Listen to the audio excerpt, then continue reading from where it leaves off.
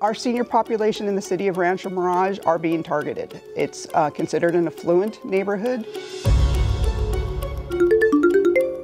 We have quite a few phone scams that are going on. Scams that are affecting our seniors here in the Coachella Valley.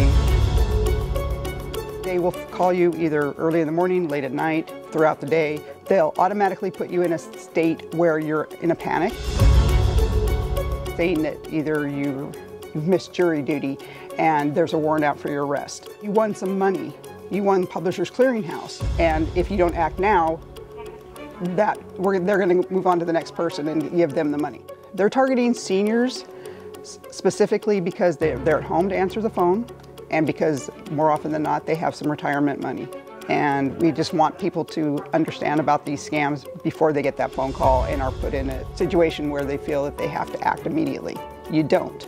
You stop, you think, you ask somebody before you give any personal information out or any money out.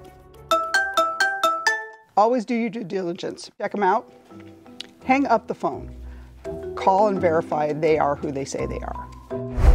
Call the Sheriff's Department, call the CARE program, call anybody and talk to them about it before you act and go buy those gift cards or give your bank account information.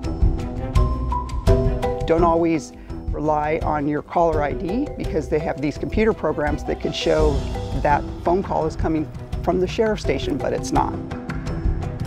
You can go to Adult Protective Services 24-hour line at 1-800-491-7123. The City of Rancho Mirage has a link to our website on their website. Go with your gut. If it sounds too good to be true, it probably is.